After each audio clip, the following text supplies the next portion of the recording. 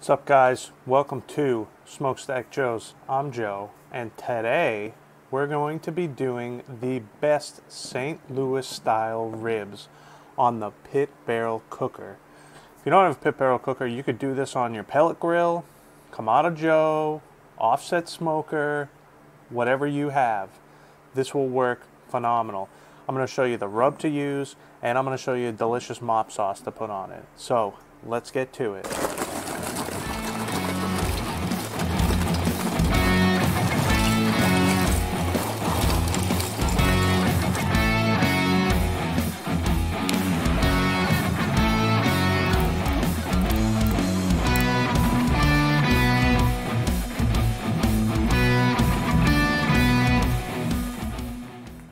All right, we got the pit barrel lit. Now, rub, consisting of 2 tablespoons brown sugar, 2 tablespoons chili powder, 2 tablespoons paprika, 2 tablespoons black pepper, 1 tablespoon jalapeno pepper powder. If you don't have this, cayenne will do. It's 1 tablespoon garlic powder, 1 tablespoon onion powder, and last but not least, a little controversial MSG. You don't have to use this, but I'm telling you, this is good. I'm going with 2 tablespoons of MSG. All right, you're gonna wanna get in there and mix this with your hands, get that brown sugar all broken up. All right, so what you got here is a beautiful rib rub. I'm telling you right now, this is some good stuff. But I'm sure you're asking, I know you noticed, what's missing from this rub? Salt. What I've started doing is when I make a rub, I don't put the salt in. I'll take the piece of meat and I salt it to how I like first. Then I can put as much rub as I want without it being too salty. I would highly suggest that. It's a great way to go about it. So that is a quick and easy rib rub. Next step, prep our ribs and rub them with this delicious concoction we've made. Let's trim some ribs. We got these beautiful St. Louis style pork spare ribs. Baby back ribs will cook a lot faster. You're gonna have a lot more meat on there usually, but this has a great fat content, and if cooked properly, these are some delicious ribs. The first thing we're gonna do, hack off the last rib end. A lot of times the butcher they'll cut this rib right here, so you'll just have a half a rib. Go ahead and cut that off. These ribs are pretty good. What I will do, find this last bone right here, square this off here. Now don't go throwing this away. If you cook enough ribs and you start saving these pieces, trim this off. Delicious for sausage. This is great meat, so don't be throwing that away. This rack of ribs actually looks pretty good. You never know what you're gonna get when you get ribs. Not bad here. Let's flip this over then. You can see how nice this is. This is all gonna get burnt up right there on this edge piece. So what I will do, I'm gonna trim this last bone off like I talked about earlier. Just square that up, and again, save that for sausage. Now, the question, leave the membrane or take it off? I'm a fan of removing this membrane. A lot of people like to keep it on there. You got good fat underneath here, and if you cook it right, I'm sure it's fine. So I like to go ahead and remove that membrane. So to remove this membrane, the easiest way is to find a spot like over here. Work your finger underneath it. Slowly work it under there. Then just give it a yank. And if you're lucky, it usually comes right off in one piece like that. Almost. Then last, you just want to give these a rinse. Get all this bone fragment off here, any of this loose stuff. Just rinse them under some nice cold water. All right, once they're rinsed, just give them a nice pat dry, best you can. All right, now we'll season. Got our rib rub. A lot of people will put some sort of binder on here, maybe some mustard, olive oil, Worcestershire sauce. I don't really like to use that stuff unless for whatever reason you need to get this tacky to get your rub to stick. These, we rinsed them, they're still wet, they'll be fine. Go ahead and salt it to your liking. Try and get the sides. I'm using this Fleur de Sal, fancy stuff. It's been great on everything I've used it for. Now, we go on with our rib rub. Then you can be pretty generous with the stuff because like I said, we don't have salt on here. Won't get too salty.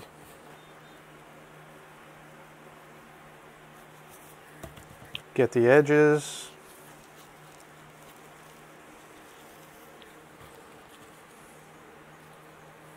Flip these over. More salt. Then finish it with the rib rub.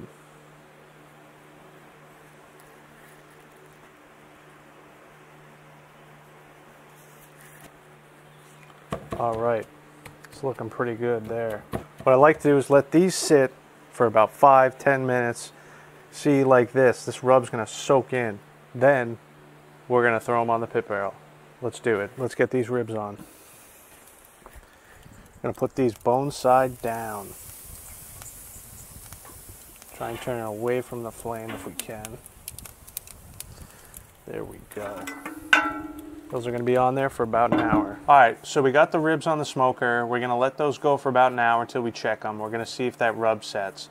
Once that rub sets, we wanna mop them with a nice sauce, then flip them over, mop the other side, let them sit. While we wait for the ribs to be done, we're gonna make ourselves a mop sauce. I like doing a vinegar style sauce. Heavy with the vinegar, nice and thin. That's the way I like it. I'm gonna show you how I make it. It's really up to you how you wanna go with these ingredients. I'm gonna show you everything that I use. You can follow these instructions, that's fine. If you want something basic, get your favorite barbecue sauce. Take apple cider vinegar, 50-50 with that barbecue sauce, mix it up, and then so you have a nice thin consistency, and you'll be fine that way. So, I'm gonna show you how I make my sauce. Let's do this. Get yourself a pot, about a medium-high, medium heat. Your main ingredient, apple cider vinegar. I'm gonna say about a half a cup. You can go with white vinegar, it's up to you. Heat that up, start adding some ingredients. First thing I like to add is some ketchup. Maybe a quarter cup. Next, some molasses. Maybe an eighth of a cup or so. Then, honey, probably another eighth of a cup. Then some hot sauce, your favorite hot sauce. Nothing crazy, I'm going with Red Hot. Frank's Red Hot, probably an eighth of a cup or so. Now, I like to add a little bit of soy sauce, a splash. I'm gonna add a couple tablespoons brown sugar. I like to add a little mustard powder, maybe a half a tablespoon or so. For a kick, I'm gonna go a little cayenne, maybe a teaspoon. Then some crushed red pepper, about a teaspoon. Garlic powder, go about a teaspoon of garlic powder. And last, some black pepper. I'm gonna go heavy on the black pepper. You're gonna let this heat up, give it a good stir. As you can see, it's still quite thin. And that's what we want. We want a nice thin sauce. That black pepper, cayenne, and crushed red pepper is gonna give this a little bit of a kick. If that's not what you're looking for, go without those. And add more honey, add more brown sugar. You like it sweet. Like I said, it's up to you. Make the sauce the way you want it. The last thing I like to do is add some lemon. Now this lemon, this is gonna add some fantastic flavor. All right, so let this thing come to a boil. You want all these flavors to infuse nicely. The vinegar mixed with the lemon, it's just a great combo. Give it a try. This is perfect for any pork. I actually use this on brisket too. Once the brisket's done, I'll put a little bit of the sauce on there. Oh my God, it's just fantastic. It's just Fantasia. Yep, this is looking good. We're gonna shut this off, let this cool down. Let's check these ribs, they might be ready. Give them a look. All right, so the ribs have been on for about an hour. See how they look. They're looking pretty good. What we want, as you see we got some pullback here. That's good. We want this bark to set before we put our mop on and flip them over. I'm gonna give it a poke. Oh, it's good. Feels good here. A little soft still. I think I'm gonna give it about 20 minutes more, maybe a half an hour. Check back in. All right, so it's been about another half an hour. Let's check these ribs. Oh yeah. These are looking good. Oh yeah. That's what we're looking for, guys. Bark is set. Let's mop these, flip them over. Here's our delicious mop sauce. You don't want to rub it in. You don't want to lose that seasoning. You kind of just drip it on there.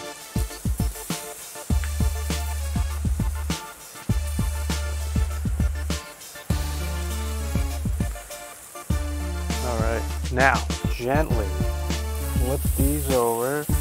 Oh, look at that. Don't forget, mop this side.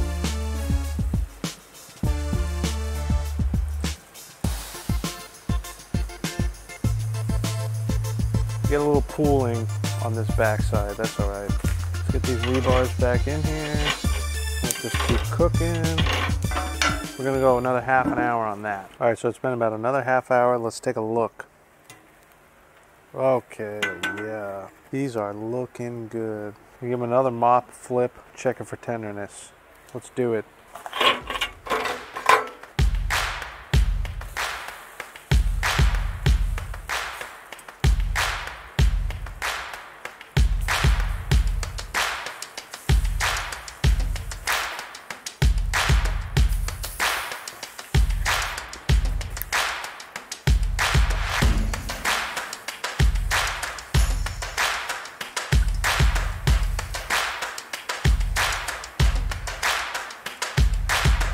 Give these a good mopping. We just want to check these for tenderness now.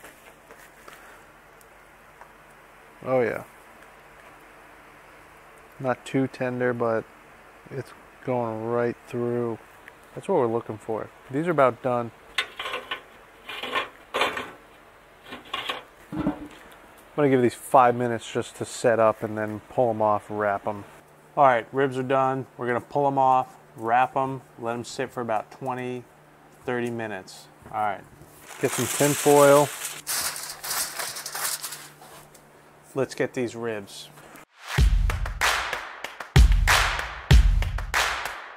Yep, I don't know. You might think these are burnt. This is not burnt. It's not crispy. That is soft. That is good. That's what we're gonna do. These beautiful ribs here. We just wanna wrap these up. Not too tight. Want to save some of that good bark. Now, we're gonna let these beautiful ribs sit here in this tin foil, maybe 15 minutes, if I can wait that long. You want to let these rest for sure. You want these to steam a little bit more. Just gonna get some great softness going on here with everything. Let it rest. Go do something else. Make yourself a drink. Watch a YouTube video. Maybe Smokestack Joe's. But let these rest. Once they're done, I'll be back. I'm gonna slice these up and give them a try. Let's open these ribs up. They've been resting for about 15 minutes now. Oh yeah, babe. These smell fantastic. Get some gloves. These are sticky ribs. All right.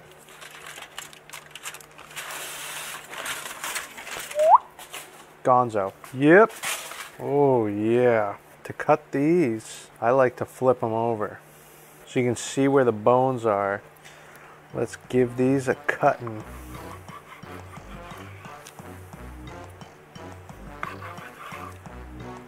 Oh, these are tender. Yep. Yep. These are gonna be good. Oh, what's that? Oh my God, yeah. Got a little heat to them. These are juicy too. Yeah, guys, look at that. It's a hell of a rib. I'll tell you what, juicy. Oh, juicy. Juicy. These are good ribs, man. So good. All right, I gotta snap some photos and we're gonna give these a try. So we made these beautiful St. Louis style pork ribs using the pit barrel cooker. They couldn't have come out any better, honestly. All right, let's give one a try. Which one do we want? This one. Let's call my name. Let's give this a shot.